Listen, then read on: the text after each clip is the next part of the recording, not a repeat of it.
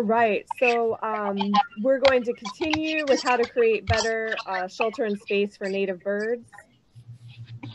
And does anyone know what this owl species is that's peeking out of this cavity?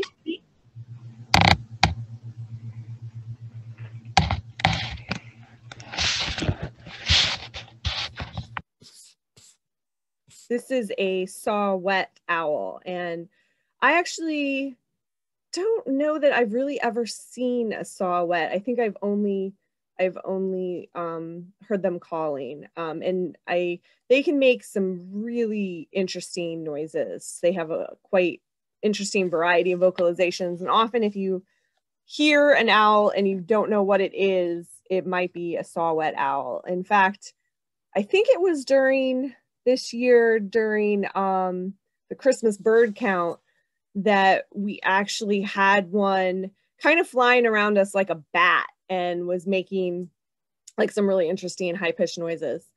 So we're going to talk more about snags or dead standing trees, as they are a really important habitat feature that we can mimic in our own yards.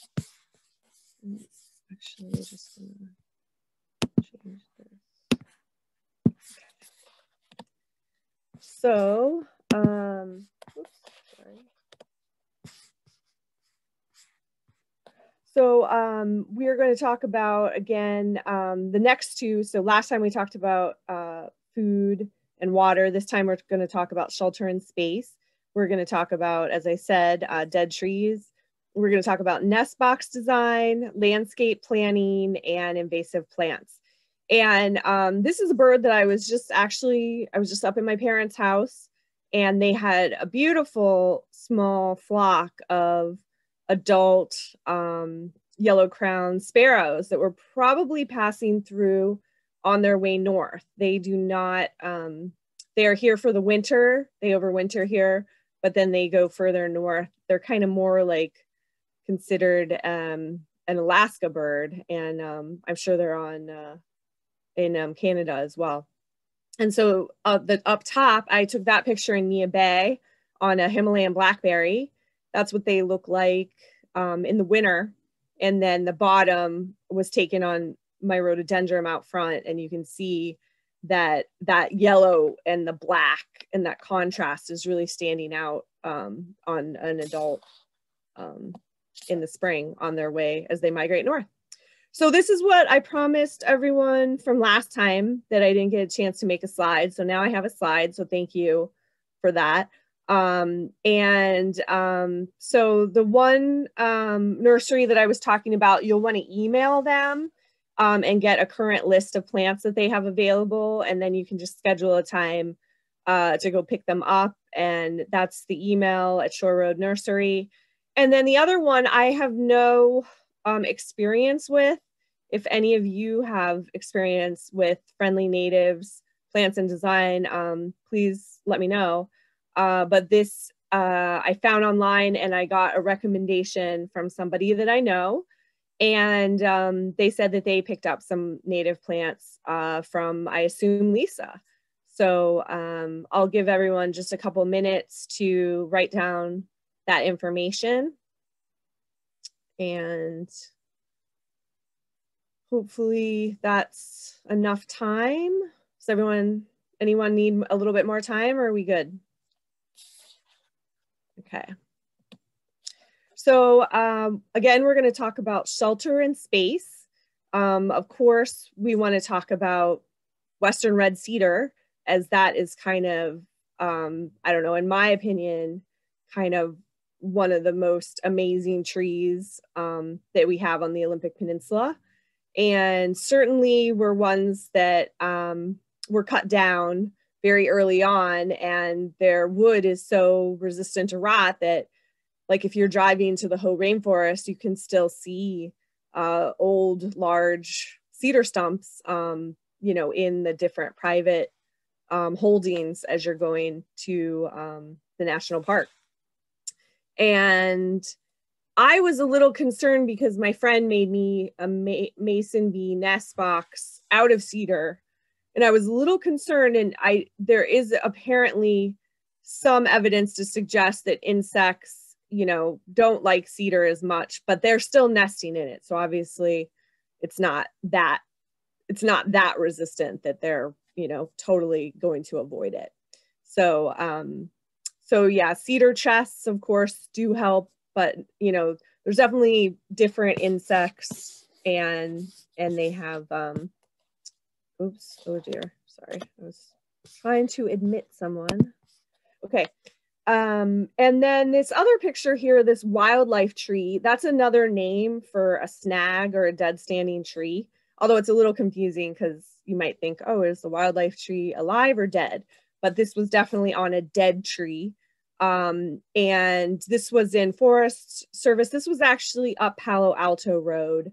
And that's been a route that I've done for the Christmas bird count in Sequim. And so I just snapped a picture of it and included it because I thought that was really cool. And it's not a sign that I see very often. So neighborhoods with native plants and complex structure provide abundant food and places to nest. And so cavity nesting birds like the chickadee are ones that are very common, birds at your feeder, birds at your bird bath, and also birds that you can get to nest on your property. They're pretty small birds and not too shy. So this photo, I love this house. I kind of wish this was my house. It is not my house. I don't know whose house it is or where it is. It could easily be here in Port Angeles though. What I really like about it is that it has, notice that on the left side, you've got mature conifer trees. You know, they don't look like old growth or anything, but they're definitely going to provide a lot of good habitat. And then on the right side, you've got a nice stand of deciduous trees. Now, those are going to attract different birds, so it is really pretty special to have both of those habitat types. Then if we come to the front yard, you'll notice that you've got a dead standing tree. You'll notice that on the right side of the dead standing tree, there's a nest box attached, which is pretty great. And the nest box design looks really solid, and we're going to talk about that a little bit later. There's also a madrone that's growing up, kind of in the lee of the really cool looking burned out, probably cedar tree. Looks like you've got some red osier dogwood growing there, some salal, which are both native plants. So it looks like a really good spot for habitat. And, you know, obviously someone's house is there too. So these things don't have to be separate. We can share our houses and our surrounding property with wildlife. You know, obviously, you know, you can't take that too far an extreme. You don't want to like share your house with a raccoon. But, you know, there's certainly ways in which you can provide habitat, especially to birds and bats and bees. So complex structure creates good habitat. This is actually a slide, I think from Texas, that I found online. So some of the species don't quite match up, but I just want you to notice, you know, that there are different bird species, and a lot of this is relevant and could be used here as well. So there's above canopy species like vultures, hawks, swallows, and swifts. And the Vox's swifts have just returned from migration, and we're going to talk about that a little bit more. The canopy includes owls, woodpeckers, vireos, thrushes, nuthatches, tanagers, warblers, and creepers. And then the mid-story is, you know, where you often find warblers, jays, vireos, chickadees. We don't have cardinals, kinglets. The understory, we don't have mockingbirds unless they're a rare bird.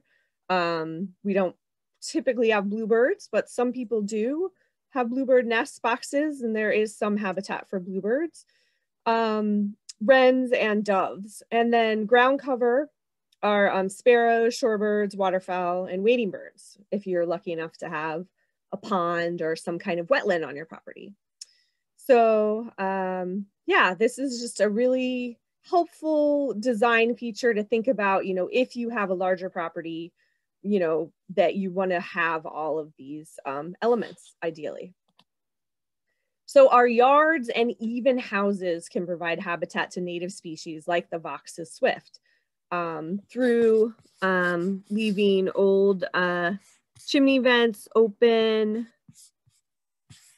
Sorry, I'm trying to move this. Okay, through leaving our old chimneys open at the top, so keeping the flue shut when not in use.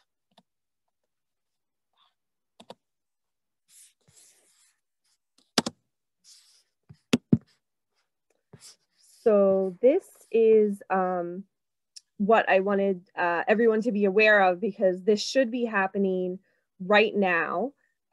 This is the back chimney on the Queen of Angels church. And this, because the swifts have returned, this should be a phenomenon that's going on right now. So if it's a clear day and it's not too cold out, this happens at sunset. Sometimes if it's like a day like today, they might actually go in a little bit before sunset. And this is just a migrating flock of swifts, so you're never really sure exactly if you're dealing with birds that are going to stay here or if they're just moving through. Usually at the very beginning, you're dealing with a larger flock.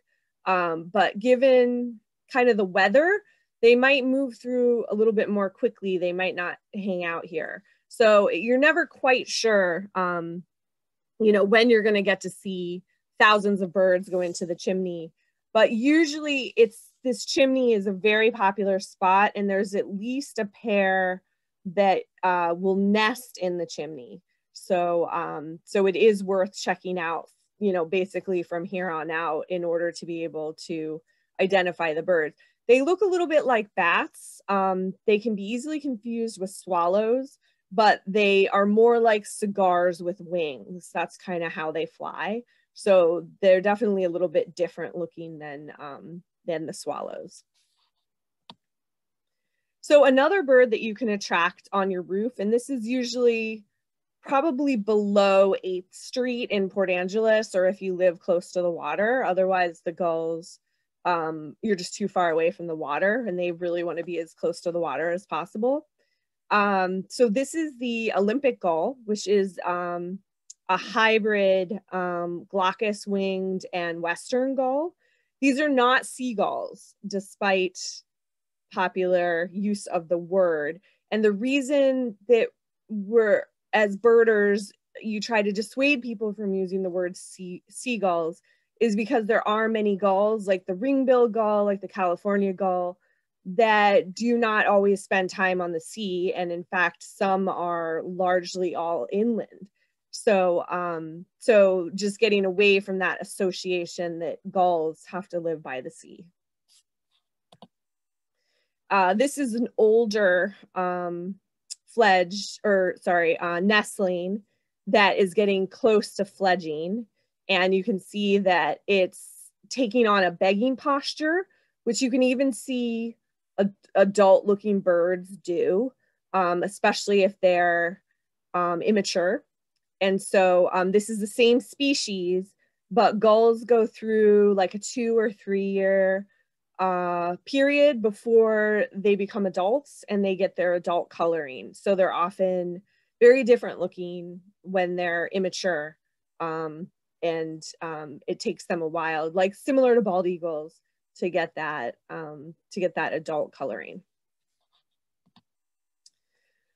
So it's estimated that pesticides kill 67 million birds each year, both directly and indirectly. So if you're not interested in having gulls nest on your roof, or you're not interested in having your chimney left open, and it has to be like a chimney without a liner of, you know, usually like an older brick chimney. If you're not interested in shutting the flue and making that as available habitat to the Vox's swift, one huge thing that you can do is simply don't use, you know, herbicides and pesticides. And probably to this group, I don't really need to tell you that. So that's probably, you're probably all doing that anyway. And I've noticed from moving from Ohio and then moving here to Port Angeles that people are just way more conservation oriented and kind of like ecologically knowledgeable here in Port Angeles than in Ohio. Like this kind of lawn would have been way more common in Ohio. Some of that has to do with climate because we actually get lots in Ohio. We would get lots of summer thunderstorms. So it was much easier to maintain a very lush looking lawn during the summer. Whereas here, since we have this almost drought-like conditions, you know, unless you're irrigating and, you know, having your, you know, water bill skyrocket, you know, you're not ever going to be able to maintain a lawn like that. So it just seems like there definitely is a little bit more savviness as to why that would not be a good idea. And maybe it has more to do with economics than with and climate than it does with ecology, but you know, you never know. So 40% of US honeybee colonies died between April 2014 and April 2015. Mostly people are only interested in studying honeybees. So we don't necessarily know, and there's such a myriad of different pollinators out there. So there's, you know, all sorts of different solitary bees like the mason bee that are hugely important ecologically, but we just don't know exactly what their populations are doing. They're not as well studied. So we have to make certain assumptions about other pollinators that we see with honeybees, which are very well studied, or I don't know about very well studied, but are studied because of their economic significance. So this is, if taken from my backyard, except for the picture on the forget-me-not, I did not take that. But the other pictures I took, and it's been a really bumper crop year for the blue orchard mason bees, and we just keep getting more and more. And so we did not bring them here. Like all we did was put up this was our first, pictured here is our first nesting box that we put up on our back porch. So on a south facing, like they like it as warm as possible. So, you know, pick your wall that is in direct sunlight and that is warm. And ideally they do like it under some cover. So they don't, you know, they don't like to get wet. They don't, they want to be just in direct sunlight. So anywhere that you have, you also need to, because my friend who introduced me to mason bees, she had a hairy woodpecker eat all of her mason bees.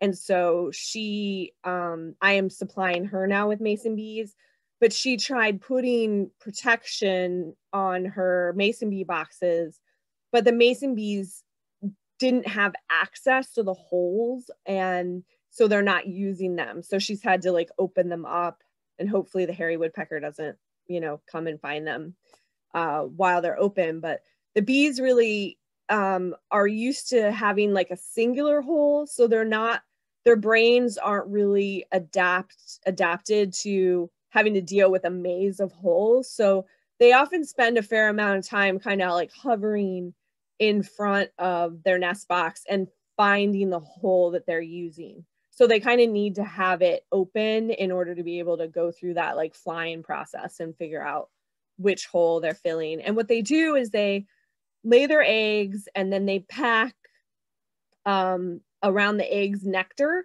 and then they close that, and then they do that process again. And so they continue that until they finish the entire hole.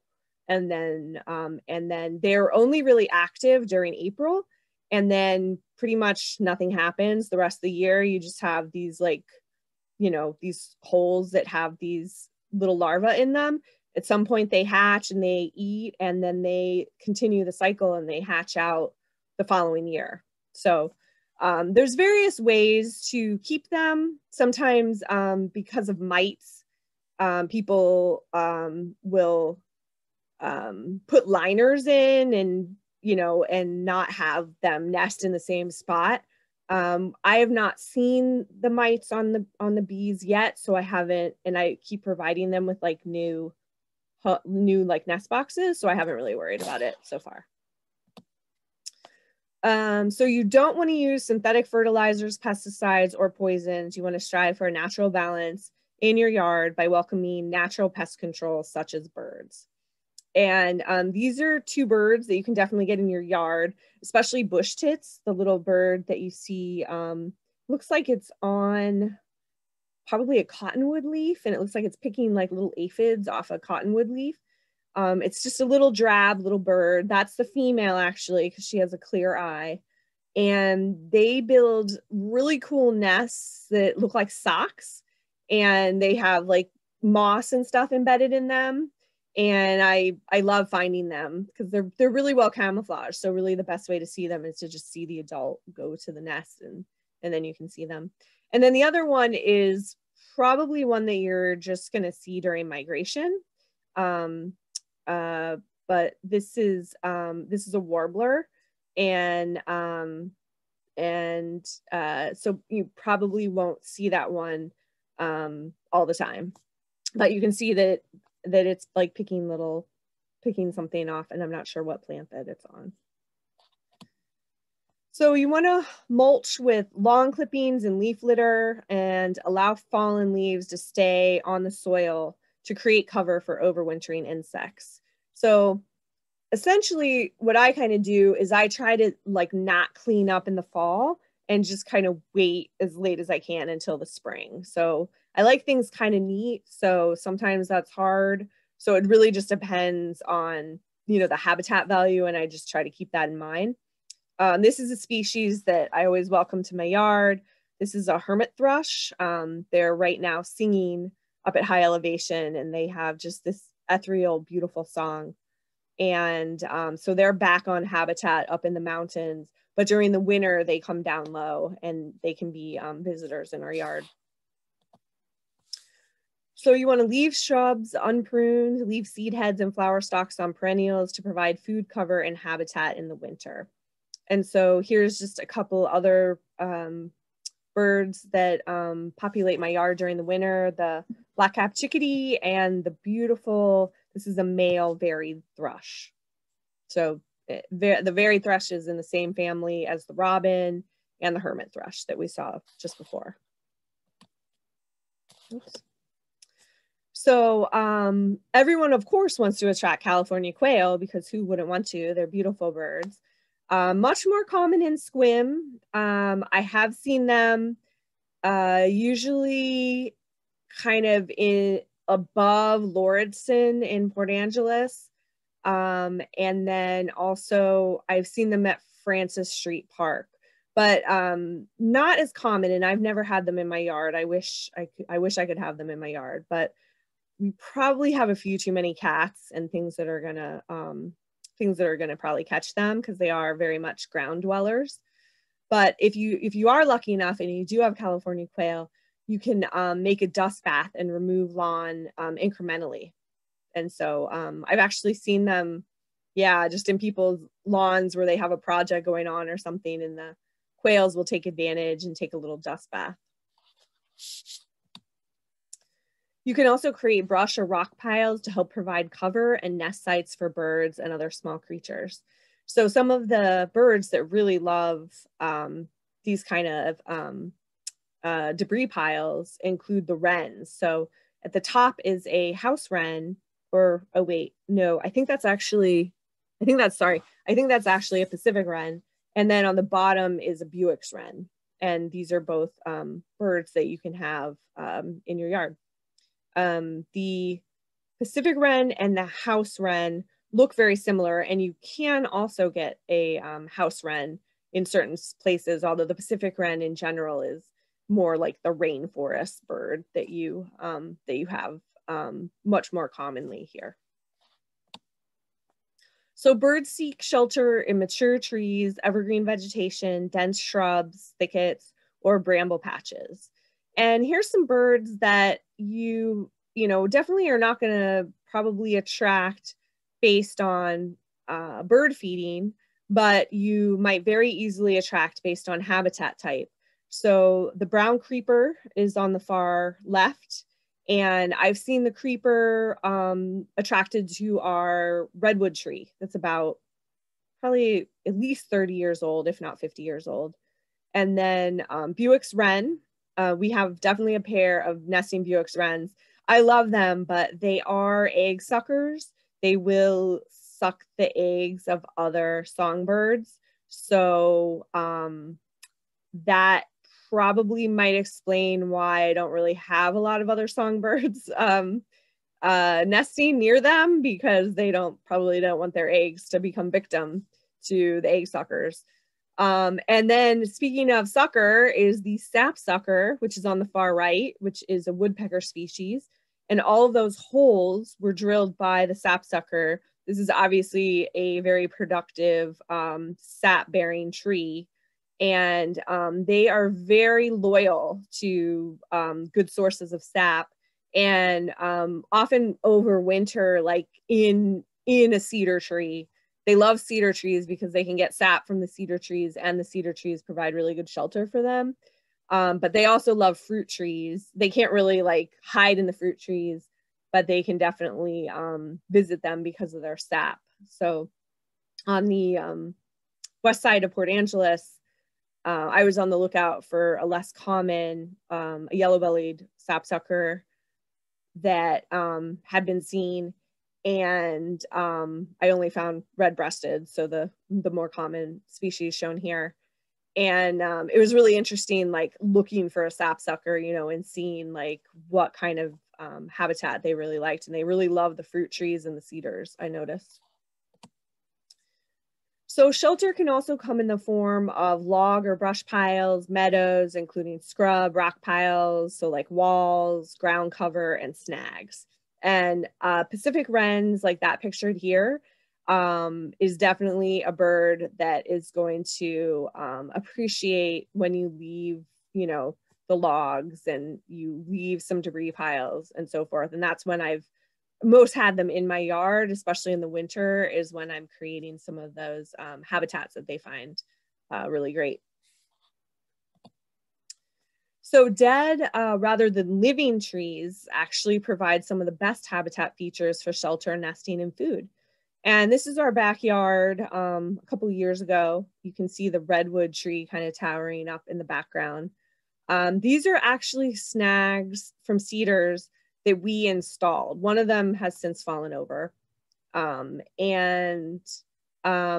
So basically my spouse used a pile driver, like for putting in like fence posts. And then, or sorry, a post hole digger, sorry, wrong location, a post hole digger. And actually these snags, about a third of them is underground. But if I had done it again, I definitely would have protected the base a little bit more, you know, because it's just the regular tree that's underground, not the roots. And so I think I probably could do it better if I were to do it again, but we're probably not going to do it again because someone like pulled their truck into our backyard, and at this point, like I don't think that would even be possible. And then this is a red-breasted nuthatch, which is a bird that definitely loves snags and is a cavity nester as well, and that you can definitely attract to your yard. So birds use snags, dead standing trees, for nests, nurseries, storage areas, foraging, roosting, and perching. And so some of the birds that would use snags include the red-breasted nuthatch, pictured in the top left. And then if we go around clockwise, the flicker, and this is the red-shafted flicker, and then the violet green swallow. So woodpeckers create many cavities for secondary cavity nesters. So I often refer to them as keystone species because they will create a cavity, and the cavities that they create is very much a part of their courtship ritual. So they typically do not reuse cavities. So every woodpecker that you have that creates a cavity, then that cavity can be used by the secondary cavity nesters, like the chickadees, like the swallows, and the secondary cavity nesters will reuse the cavities. They don't have it as part of their courtship ritual in quite the same way. And so this is a pileated woodpecker on the far left, a male. And then on the right, you see both a downy, the smaller woodpecker, and a hairy woodpecker, the bigger one. So you can really see the size difference. And if you notice their beaks, the downy just has a very small little beak compared to the larger hairy beak. And if you were to measure the size of the beak and compare it to the head, that hairy woodpecker beak almost would go across the length of the hairy's head, whereas the downy, if you were to look at the length, it does not reach even probably halfway across the head. So that's just a way that I think about it if I'm unsure, you know, because I don't have them right next to each other to compare. So you want to find and incorporate future snags by looking for sap runs, splits in the trunk, dead main limb, fungi, or woodpecker holes. Now our yard, you know, didn't have any, we really don't have any trees like in our immediate yard, like they're mostly in our neighbor's yard. So we didn't really have any options, which is why I decided to create a few snags. But if you have, you know, ample trees or you're looking to thin your forest anyway, please consider keeping some trees as snags. Obviously the big, well, it might not be obvious, but the bigger diameter the tree, the more inviting that's going to be as a snag and the more species that might be able to use it. And if you're concerned about, you know, you don't want it to be too high, you know, you can make it whatever height that you want it to be. Just don't take the whole tree out. And this is another big, like, kudos to Port Angeles, is I've seen more and more people with properties when they have trees removed and leaving the snag behind, which is really great. So you can also create snags by removing the top third of the tree and half the remaining side branches, leave the top and remove a majority of the tree's side branches, or girdle the branches. So there's various ways of creating snags. And you can see here that, and remember that your phloem and your xylem, your vascular tissue, is right under the bark. And so this is why, like, a beaver, for example, can kill a tree, or actually a deer, a male deer in the fall, can girdle a tree as well. And then that's the end of the tree. So, and why also you can have hollow trees that are still alive. Like, I've seen that with cedar trees and apple trees. Sometimes they're hollow, but the tree still has that vascular tissue connected, and so it's still alive. And also, just, I guess, really, like, death for a tree is not something that just happens. Like, it's not really clear, like, when they started to die. It's often a long process. It could take decades. It could take hundreds of years. It's just not really, within our understanding as humans, because trees often have such different lifespans, to really totally understand death, because it is just very relative. So nest boxes can substitute for woodpecker cavities and snags, and should be built to exclude starlings and house sparrows. And so I'm always, like, walking around or biking around Port Angeles, and I see so many nest boxes that are being used by house sparrows or starlings. More house sparrows, though, honestly. Starlings, I feel like, are more what I see. Like, I go to, like, Sunny Farms and I'm like, ah, the starlings, and they're non-native species. They're certainly not, their populations are not in any way in danger, and they're very much competing for these very limited resources of nesting space, and they can be very aggressive birds, especially, they're both very aggressive. So you want to design your nest box to try to exclude starlings and exclude house sparrows. And, I, do birdscaping and consult with people, and I do it just all the time anyway when I'm, at a friend's house. And so, for example, like, you know, I've made a new friend, and they moved to Port Angeles fairly recently, and they had some nest boxes up that, you know, obviously like house sparrows have been nesting there for a while. And we were able to put some hole covers on the nest box. They're actually, she's a good woodworker, so she's actually kind of did it all herself.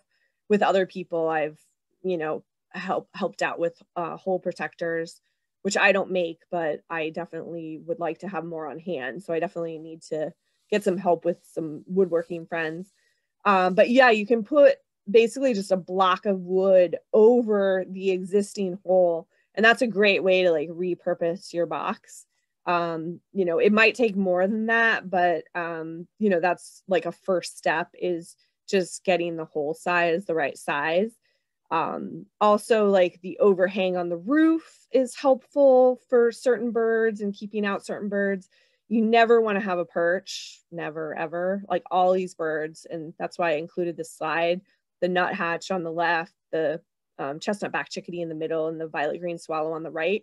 Notice that there's no perches on those boxes, and the birds are all fine clinging to them. So also the perches, predatory birds like jays can then land on the box and get at nestlings. So it's really important to not have a perch. So I just want you to think about for a moment how the concept of a birdhouse is different than a nest box. So just kind of, I'm going to keep talking, but I just want you to kind of think about that, and how those two ideas are a little bit different. So house sparrows can fit through entrance holes as small as 1 1/4 inch, and perches on birdhouses, as I said, encourage predators. So this is just showing you like kind of how, you know, this nest box on the left is in need of a hole protector. And then the nest box on the right, well, you need to get rid of that perch, and probably you need some kind of hole protector as well. So now the Dungeness River Audubon Center, because they're under construction and they're building a new center, they do not have their normal, everything's like in storage. So they don't have the violet green swallow nest boxes that they normally do. But if you go to the Seattle Audubon, you can order a violet green swallow nest box from them. And that's what I really recommend, because there's just not really good designs online. And really this oval hole that you see the little nestling peeping its head out of, and these are all pictures that I took of the violet green swallows. They have been the biggest joy. They're like my kids or my pets. Like it took me years to figure out where to put the nest box, and I finally figured out that the key is the open airway. And so I'm really good at, like, at this point, looking at a house and being like, yeah, put your nest box there. From experimenting on my own house, you know, it's not like, you know, that the box is facing north, which is not even recommended. It's not even that high. It's in a fairly like high traffic zone. It's like basically right over my front door, but it works for them, and they have successfully fledged young the last 2 years, and they're currently building a nest in the box again this year. So once they adopt a home, it's oftentimes then they will keep coming back. So there is a little bit of maintenance involved. You do have to clean the boxes yearly. And what I did last time, which seemed to work really well, is I just took it down, and then I just basically poured like, I think like 6 or 8 batches of hot water into the nest box until I felt like it was like pretty well cleaned. So that's how I cleaned it this time. And one thing I noticed that, and maybe this was happening in the past and I didn't notice, but the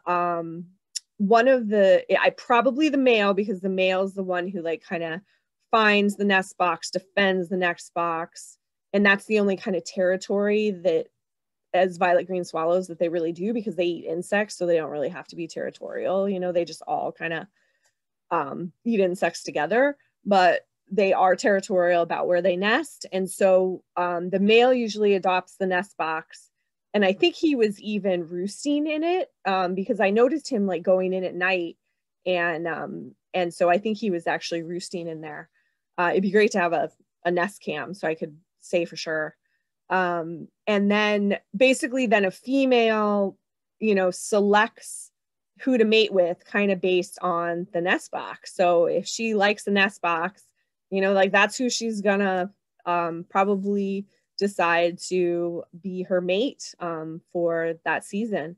And so, so anyway, I don't really understand that whole process. I just know there's a lot of chitter chatter. April is about like conversation, and there's a lot of like house hunting and conversation, and a lot happens. And then eventually it all gets figured out and they move in. And so, so it's a really fun time of year. If you walk anywhere around Port Angeles, you see violet green swallows looking for a place right now, looking for some appropriate nest boxes for them. So a properly built nest box should be placed with regard to habitat features, careful observation, as well as trial and error. These are some boxes that, the box on the left is on my parents' neighbor's house. And I've had that location scoped out for a while. I made my move when new neighbors moved in, and I was like right there, and I told them all about it, and they now love the violet green swallows, and they send me photos, and they're like super into it. They even got another nest box. And then the one on the right is one that I put up at my parents' house when they were on vacation. So, and that one's it's had chickadees. So the chickadees really taken to that box, both blackcap and chestnut-backed. So in my yard, I'm happy to report that I've had 90 plus bird species recorded from our yard at approximately West 3rd and Cherry Street, including this orange crown warbler. And these are just some photos of some birds that haven't appeared anywhere else in my slideshow, but I thought were kind of fun. So Stellar's jay, and then Western tanager, this is a female. The red-breasted nuthatch, which I have, but I just love them. And then willow flycatcher, which was a really good find in our yard. So edge habitat creates better bird habitat. And so I'm going to compare my house, which is the one on the left, to another house, which is just right down the street on 3rd, and just talk about like some of the differences. So this is the house that's down the street. It has mostly house sparrows. It's literally like house sparrow zone. And then our feeders are just down the street, and like there is probably one pair of house sparrows that are always trying to get into our violet green swallow nest box, but they can't get in. So they usually give up pretty quickly. This is a view from on top of the redwood tree. So just a different perspective. So you can see how kind of close we are to the water. The house on the right there, the light blue house, has had the gulls, although they put up a bunch of razor wire. So I don't know, not sure what's going on with the gulls this year, but it's kind of sad because I don't know, I'm kind of like torn because I mean, I don't really like them like swooping down at me and freaking out and like waking me up, you know, at like 5 in the morning. But on the other hand, like they've just nested there like every year. So like they were there before I moved in. So I don't know, I'm kind of torn about it. But basically we have gotten rid of all of our lawn. So you can see the picture on the right, no lawn, which all we had was lawn. So this has been like since 2013, getting rid of lawn. So it's now within the power of individual gardeners to do something that we all dream of doing to make a difference. So this is comparing 2013 to 2020. I need to do like a 2021 because now we put a different roof on our shed back there. But you can just see like basically surrounding the shed was a sea of Himalayan blackberry, and mixed in there was mock orange and elderberry, which we've kind of tried to like salvage and transplant and move to other locations on the back slope. It was also like a total trash heap because it's at the end of an alley.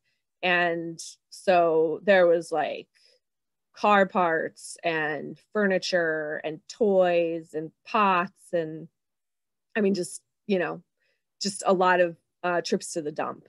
And also just honestly using our trash can. So it was a big project, and there's actually a lot of space that was on our property because we had our property surveyed. And so, yeah, we're just trying to take advantage of every square inch and get as much biodiversity as possible in a small space. So one of the things that is kind of like, I don't know, my parents have a laurel hedge, and it does have a lot of positive features. It cuts down on sound. You can grow it a lot higher than you would ever want a fence for privacy. It actually, the hummingbirds go to the flowers. But on the negative, it's extremely invasive. It almost has to be dealt with every year if you want to keep it under control. The roots go everywhere and make it very hard to garden nearby. So anyway, we decided in conjunction with our neighbors, because it was mostly on their property, to have the laurel hedge removed, and now there's a fence. And so, you know, I'm a little torn on it, but they definitely have way more space in their backyard post laurel. So this is then post fence. So you can see the white fence in the background. And then we actually, the photo on the right, you can see that was all Himalayan blackberry. Like where we were standing used to be Himalayan blackberry. And so we were able to kind of terrace the back a bit in order to like kind of grow our yard. And that's still all on our property. And actually part of the redwood is on our property too. And then back to the photo on the left, this is putting in basically mature blueberries that we got from Blueberry Haven, that we were really fortunate that they delivered to our house, and they got those shrubs out with a backhoe. So we got to start out with really nice, big, tall blueberries. And so we've had just bumper blueberry crops basically every year since then. So that's been really exciting. Now this is the front yard, and this is more recent. So this is just this past year, kind of like in conjunction with the pandemic, we got rid of all the front lawn. And so this kind of like using a cardboard and mulch it was new for us. Like mostly Lindsay had double dug much of the rest of the yard, which is very high intensity, but then it allows you to use the space immediately. This, you have to be a little bit more patient. There's some great big pieces of cardboard at Angelus Millworks. If you go to the very back, they have these amazing large pieces of cardboard, which really makes this process a lot easier. And so, yeah, you put it down over the grass, and then you cover it with a certain amount of mulch, and then you wait like at least a year before you plant anything, so that you don't have grass coming up. And there's still a little bit of grass coming up, but mostly it's weeds. Mostly like new trees love to start growing in mulch. They would never have been able to get going in grass because it's too competitive. So, you know, there's still some weeding, but it's very minimal. And I don't have to mow the lawn or do any of that stuff, which is great. So now there's like a new area in order to plant. So I'm excited. These are some natives that I started from seed. There's Pearly Everlasting, which I highly recommend. Very easy to grow from seed. And you can get native seed from a couple different sources. I would definitely check Inside Passage and check their seed supply. They're out of Port Townsend. Forrest is the one who collects the seed, and it's his company, and he does a really great job, and I've ordered a lot of seed from him. So adding mulch in landscaped areas is one of the most beneficial things you can do for your plants.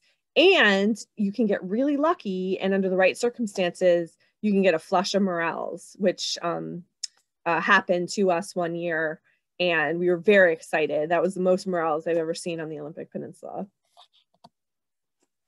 So you want to kill lawn with a sharp shovel and keep dirt patches open with a hoe.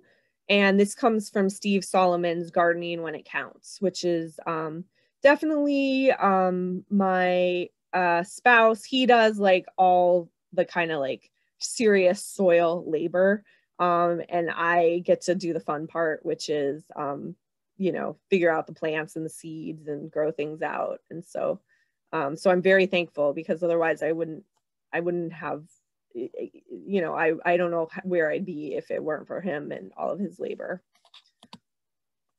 So in 2020, we removed all of our lawn, and that was super exciting. So this is the backyard, and basically, yeah, we have a lot more room for vegetables, and so very exciting. So now we're going to move on to, really quickly, we're going to do invasive plants. And so I'm going to try to go fast. So an estimated 85% of invasive woody plants in wild areas originally escape from home gardens. So we've got butterfly bush on the left, Scotch broom on the right. Invasive weeds like English ivy are considered to be the second most important threat to biodiversity after habitat destruction. So this is English ivy on the right, one of my nemesis plants. You want to look for invasive butterfly bush from Railroad Bridge in Dungeness River gravel bars, and talk to River Center staff. It's really easy to see from the bridge. Scotch broom is found in disturbed areas and along roadsides. The seed pods eject seeds up to 20 feet away. English ivy can suffocate trees and will form a dense ground cover that excludes all other plants, creating an ivy desert. And actually, we've been removing ivy from our back slope, and Pacific waterleaf, which is this really pretty native, is actually growing underneath. So all we had to do was kind of like fold back the ivy, and then all the Pacific waterleaf is just going gangbusters now. So that's been really cool to see. So Himalayan blackberry, like I said before, and then evergreen blackberry form thick stands of impenetrable shrubs which exclude all other plants. This is me with what's called a root crown. You really need to get that root crown out. And what's great is that you get the root crown out, and then that's the end of the shrub. So it's really great. This one is not so great. There's nothing great about this one. The hedge false bindweed and the short stalk false bindweed can smother both herbaceous and woody plant species. This is our nemesis plant. Like even a tiny little piece of root will start a new plant, and we're just going to be battling this one probably for the rest of our lives. It just comes in from the neighbors' yards. So unless we can really hit it on all adjacent properties, it's just there. So knotweed spreads by rhizomes and seeds, clogging waterways. This one's highly noxious. English holly is one of the most common invasive species found in urban forests, and it can be spread from miles away. European hawthorn creates dense thickets in disturbed areas. Cotoneaster, I call it Cotone disaster, displaces native shrubs and is found all over Port Angeles. Spurge laurel will establish in the shady forest understory where it competes with native vegetation. English laurel grows and reproduces in the forest environment and competes with native species. Portugal laurel is able to reproduce in the forest understory in low light conditions, competing with and displacing native species when established.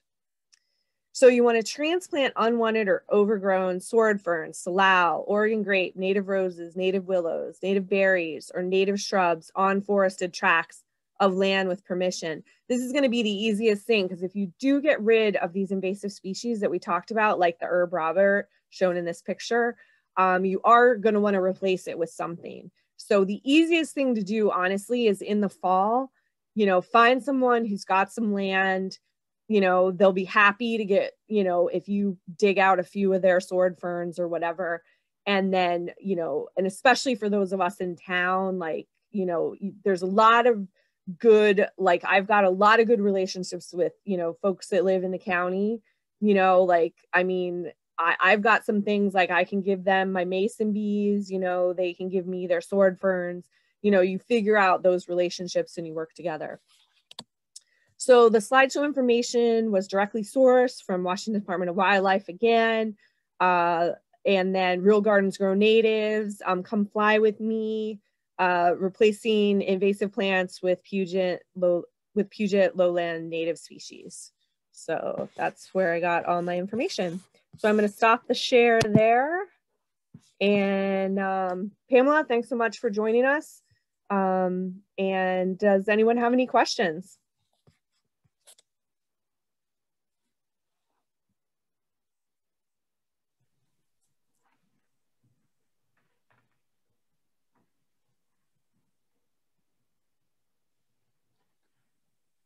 Well, while we're waiting to see if any questions come in, Carolyn, I just wanted to thank you. That was super awesome and very informative. I will, like I said, make a recording of this and email out all the participants the link. So I know Carolyn went over a ton of information. So if there's something you didn't catch, no worries. Hopefully you can catch it off the recording. So again, Carolyn, thank you very much. And maybe we'll just give it another minute or so and see if there's any questions. Awesome. Yeah, Carolyn, I have a question. Yeah, sure, Rose. On some of those invasive species, I noticed that there were berries. Are those not attractive to any of your native birds? Well, they are attractive. The problem is that they're not as nutritious. So, you know, the birds will eat what is available, especially like robins and, you know, some species that like come in large numbers, like waxwings. So they will come in and like eat. And unfortunately, our mountain ash trees that we have in town are more invasive. They're not the same as like the native mountain ashes that we have in the mountains. So I found those in my yard. And then a lot of them, as you pointed out, Rose, are berries, and that's how they get spread. So it seems a little counterproductive because it's like, well, wait a minute, like, or counterintuitive, like, why are the birds eating the berries? Like, isn't that good? But my understanding is that just nutritionally, they tend to not be as nutritious as some of the native alternatives. So that's okay. Plus, they're spreading them from neighboring yes. to your yard. Yeah. So the birds are, that definitely that is going on as well.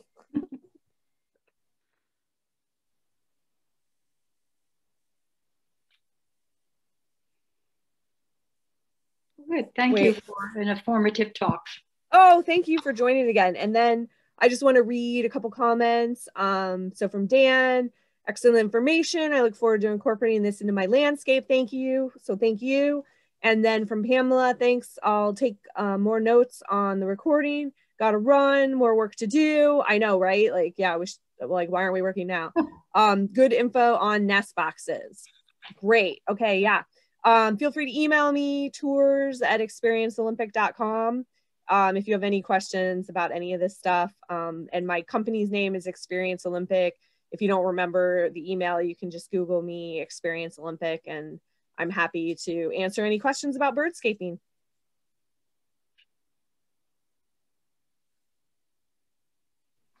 Awesome. Thanks so much, Carolyn. All right, look for an email from me. Thank you, guys. Bye. Okay. Thanks, everyone. Bye. Have a nice day.